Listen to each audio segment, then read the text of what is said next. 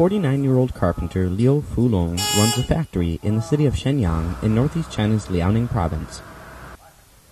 Although not a mechanic by trade, Liu has managed to build his own electric car. The battery-powered car is made almost entirely out of wood. Liu has upgraded the car since first unveiling it in October last year. The newest version can reach a top speed of more than 50 kilometers per hour. Liu said the car can be driven for 3 hours on a single charge. The vehicle also has room for one passenger. It cost him more than $1,600 and several months to make.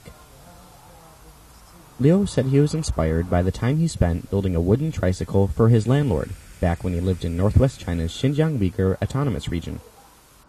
After the wooden tricycle attracted attention in Xinjiang, I thought that a wooden car might be interesting to build here. After I finished the first version of the car, I took it to an auto show. The car was quite popular there. Liu started studying carpentry at the age of 16 and has managed a variety of small businesses throughout his life.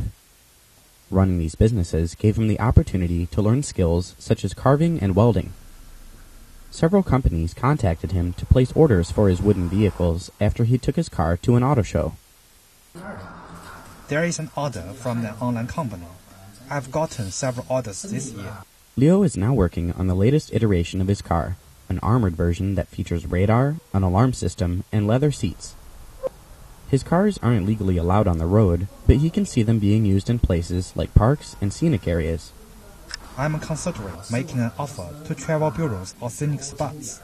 If my cars can be used in places like that, there might be a possibility for high volume production.